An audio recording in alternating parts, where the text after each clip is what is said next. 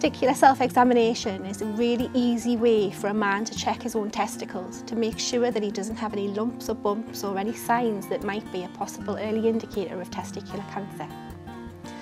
Testicular cancer is rare. It accounts for only about 1% of all male cancers. It's most common in men aged 15 to 35. If it's caught early, it's almost always curable.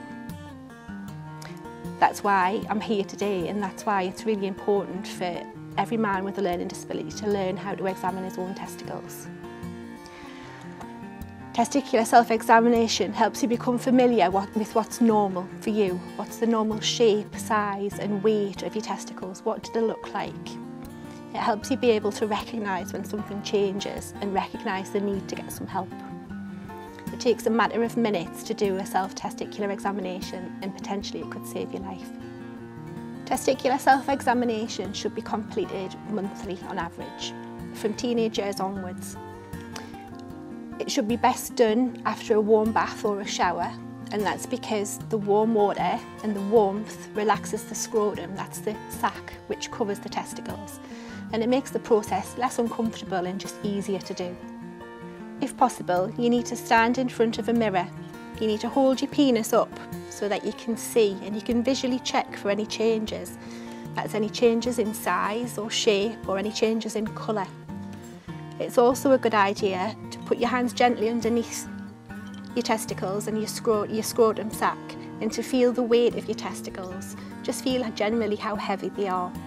You'll quickly learn what's normal for you and therefore learn how to recognise if something's wrong. You need to examine one testicle at a time. Using both hands if you can, you need to place your thumb over the top of your testicle and your fingers behind your testicle. You need to gently roll your testicle between your finger and your thumb. This should be done using light pressure. It shouldn't be hard enough to hurt. You need to feel for any lumps or bumps all around your testicle. Remember, a lump might be as small as a tiny piece of rice or even a pea. Your testicle should feel quite smooth without any lumps or bumps, and it should be firm but not hard. Remember, it's quite normal for one of your testicles to be slightly larger than the other one. It's also quite normal for one of your testicles to hang slightly lower than your other one.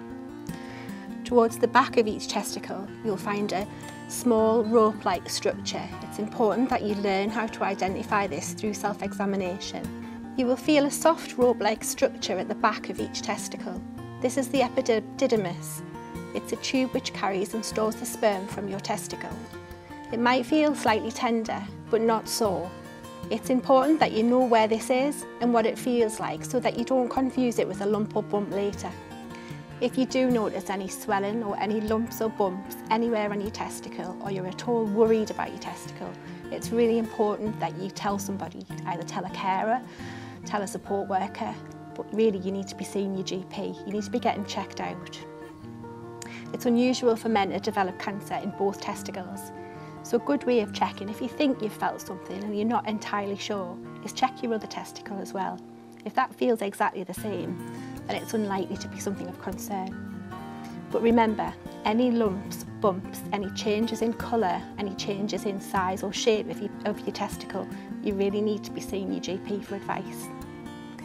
There are many reasons that you might find a lump, a bump or a swelling in your testicle.